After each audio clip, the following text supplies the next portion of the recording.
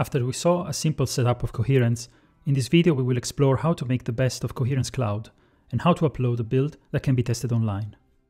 First, we need a Coherence account.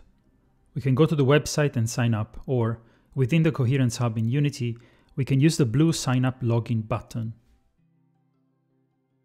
Once we sign up, we can access the dashboard. From here, we can create new organizations. Once we have an organization, we can create projects. Let's make one for our demo. Let's now quickly jump to the Rooms section and make sure to enable rooms for at least one region.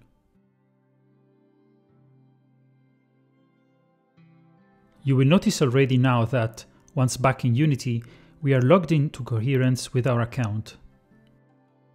We are now able to select the organization and the project we just created.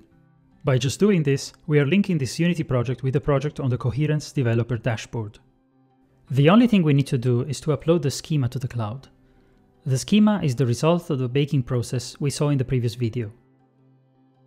Once that is done, you will notice in the cloud status says in sync. By uploading it to the cloud, we are telling the remote replication server what data needs to be networked and how. If we press play now, we can already connect to the remote replication server in the Coherence cloud, which will show up in the drop-down of the sample UI. If you have teammates working on this same Unity project and they're targeting the same Coherence organization and project, and they're running it with the same schema, they will be able to play with you. Finally, we want to upload a playable build to the cloud. Let's switch the build target to WebGL build and build a scene. Just make sure to have baked before you do so. Once the build is ready, we can upload it directly from within Unity. Go to the Coherence Cloud tab in the Coherence Hub, scroll to the bottom, and select WebGL as a platform. Browse and find the build, and click Begin Upload. Once the build is uploaded, we can go back to the dashboard.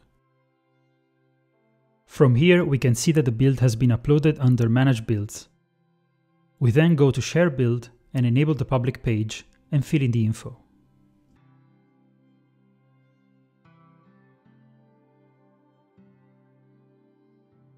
Now, by simply clicking on the link provided, we can test the build in our browser and share the link with friends and colleagues to try it together online.